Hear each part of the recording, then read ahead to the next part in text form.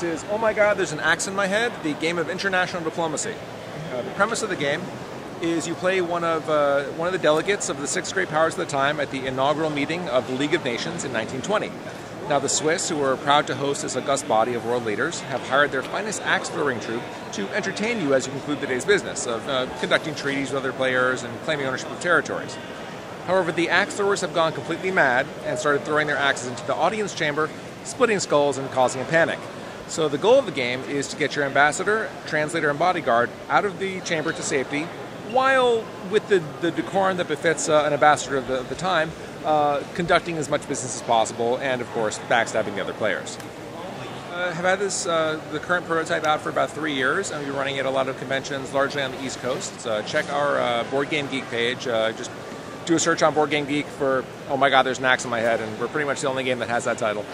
Playtests of like alpha versions for about a year and a half. Went to a lot of conventions and just tested it and took notes and kept changing it.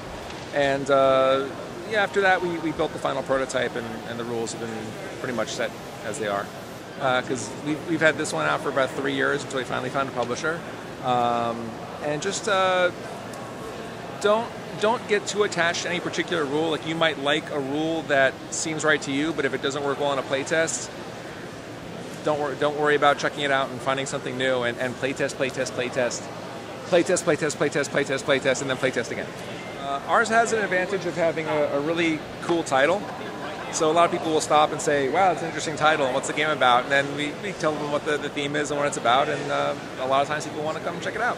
Things, I mean, I've always liked games. Originally, my Chris Adams, my partner on this, and I designed a couple of role-playing games, and we've both been a big fan of board games, and in the last 10-15 years there's been a big influx of Euro games, like Settlers of Catan and Puerto Rico and the like.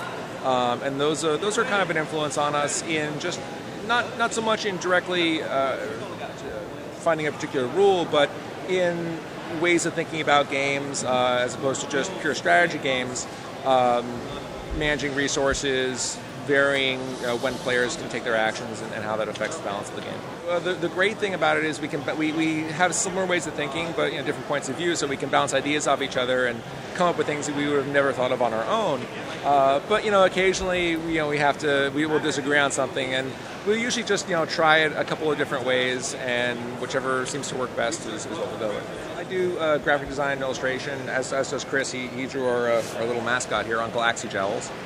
I put this together in Photoshop, Illustrator, and InDesign, printed it out, got some prototype materials like a board, and put it all together with spray mount glue and hand-painted wooden pieces and so on.